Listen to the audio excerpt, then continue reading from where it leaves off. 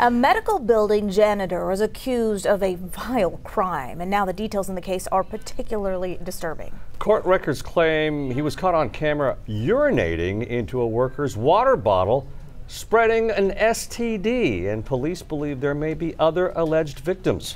Jason Miles spoke with the employee today. Jason, how did she suspect something was going on?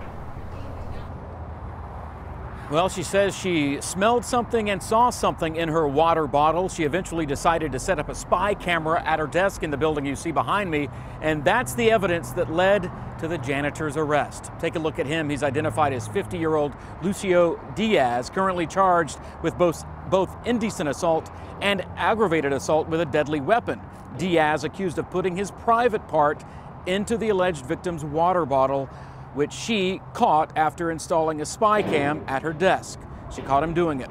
The alleged victim's attorney sharing screenshots from the explicit video also shared with police. The 54-year-old mother of two says she only knew Diaz as the man who cleaned the office at night, but became suspicious after noticing issues with her water and wanted to get to the bottom of it. Here's what she says Diaz did with her water bottle while wiping down her desk one night. I just picked it up,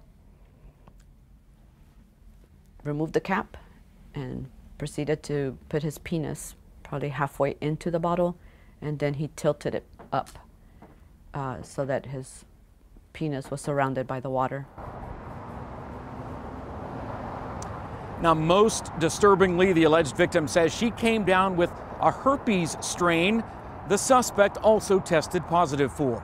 Right now, Diaz is being held by immigration authorities pending his first appearance in criminal court. Meantime, the alleged victim's civil attorney plans to file suit against the building management and the janitorial service for which Mr. Diaz worked. I reached out to both of those entities, but have yet to hear back today, and I'll have much more on this case and more from the victim coming up at 6.